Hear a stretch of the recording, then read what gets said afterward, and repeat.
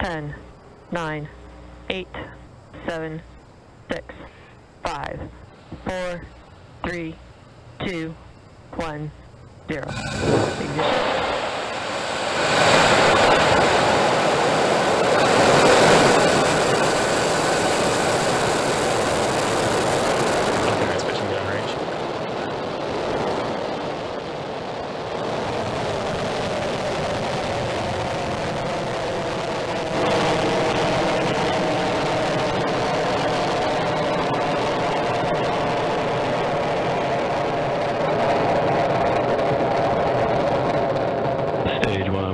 Nominal.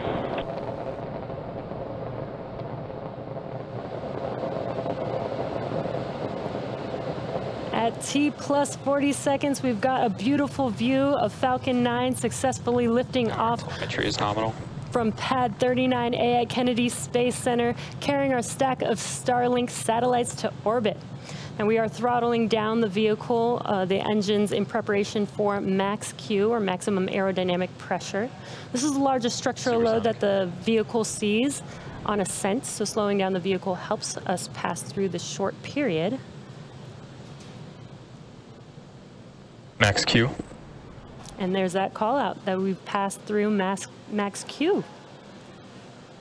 Now, in about a minute, we'll have 3 events happening. That'll be main engine cutoff, or what we call MECO, stage separation, and SES-1, which is second engine start 1.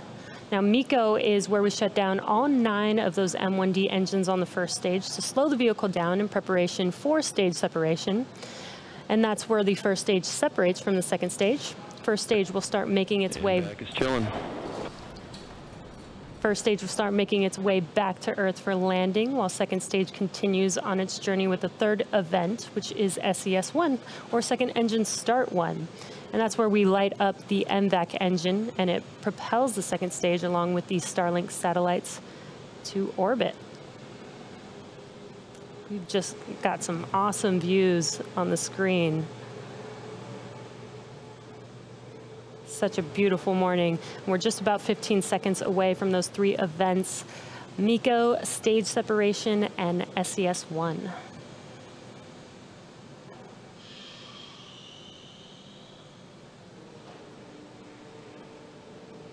MECO.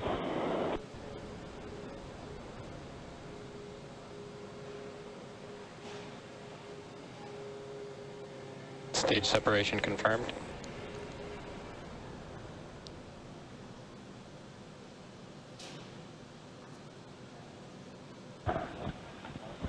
MVAC ignition and throttle up.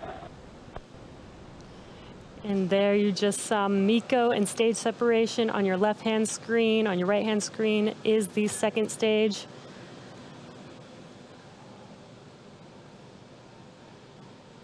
Waiting on fairing deploy coming up here shortly.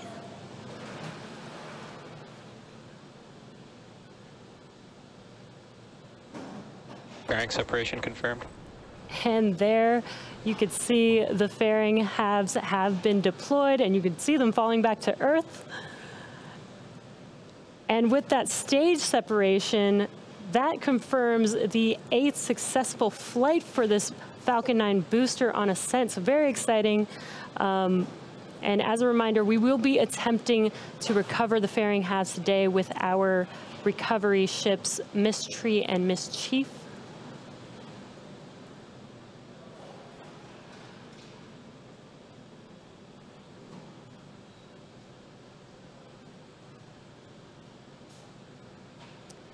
Now, as stage 2 heads towards its targeted drop-off orbit, stage 1 will execute 2 burns in order to make its way back to Earth.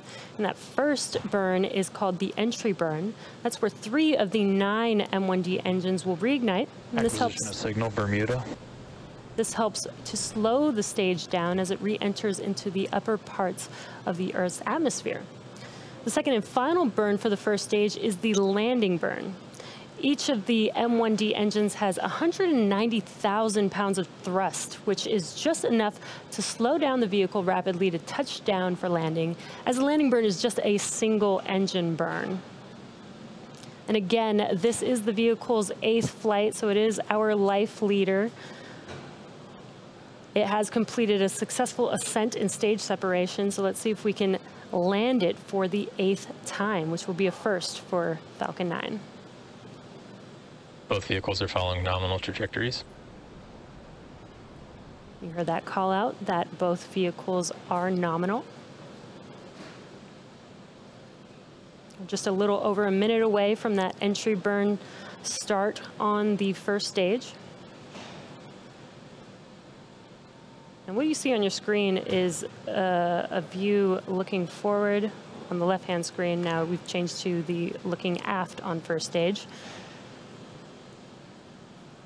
And on your right-hand screen is a view of that MVAC engine on second stage.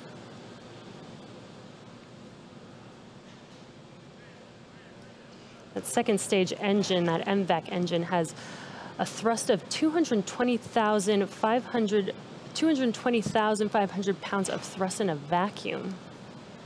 It's a pretty powerful engine there.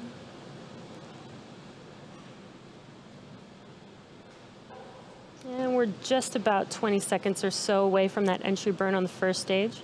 You can see those grid fins are deployed, helping to steer the vehicle.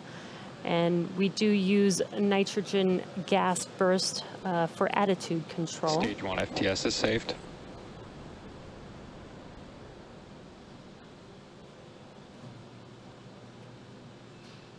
Stage 1, entry burn startup. There's that call out and visual of the entry burn on the first stage on your left-hand screen. So it lasts about 20 seconds long.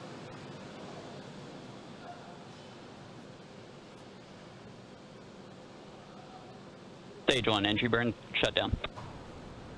And that concludes the entry burn on first stage. And as a reminder, at our recovery site in the Atlantic Ocean, ground level winds are in the forecast today. These winds are potentially stronger than what Falcon 9 has experienced on nominal trajectories. That was just a call out that everything is nominal. These winds are potentially stronger than what Falcon 9 has experienced on previous flights. Therefore, today's mission will be what we call an envelope expansion on our first stage landing wind performance, meaning we're going to test the wind limits of our vehicle upon landing. So let's see if we can stick this landing today. Again, it also will be the 8th landing if we do land this vehicle. And we're just about 30 seconds away from that landing burn start on the first stage. And what you're looking at on your screen is a nice view of the second stage. Still looking nominal.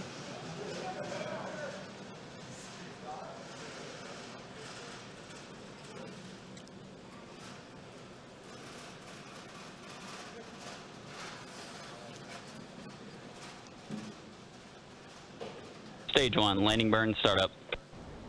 There's that call out. Landing burn has started on first stage. Let's see if we could stick this landing. There's a view of the drone ship on your left-hand screen. Stage 1, landing leg deploy.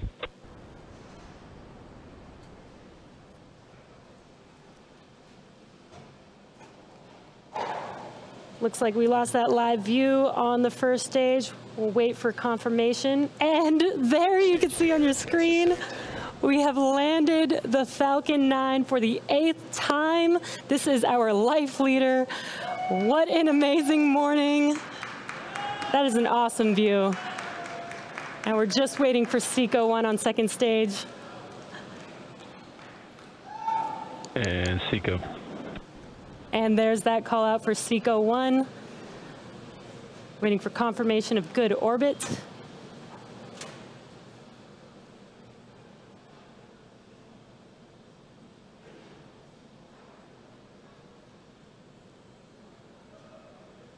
Nominal insertion. And there's that call out for good orbit on second stage. What an exciting morning. We've landed that first stage for the 8th time. And now that second stage is going to coast. Signal to Finland. Second stage is now going to coast in this orbit for the next 35 minutes or so. And while that happens, take a look at this, the animation. We'll have an animation showcasing where we are in the coast phase. So we'll see you back here at T plus 45 minutes for that second stage relay.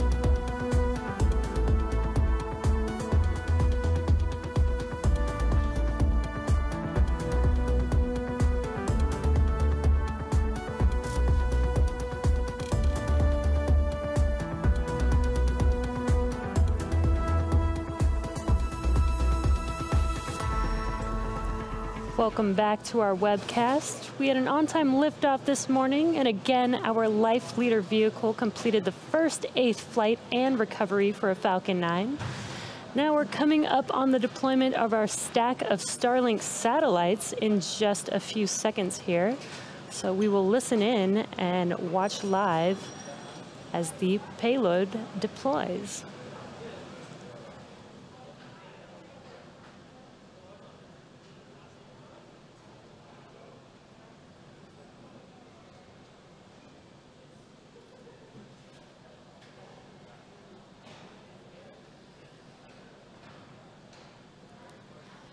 Got the sun beaming into our camera view there. Payload deploy confirmed. What you are seeing live are those Starlink satellites in space, drifting away from our second stage, which confirms deployment. Shortly, they will deploy their solar array, and over the next few days and weeks, they will distance themselves from each other and use their onboard ion thrusters to make their way to their operational orbit. Beautiful live view.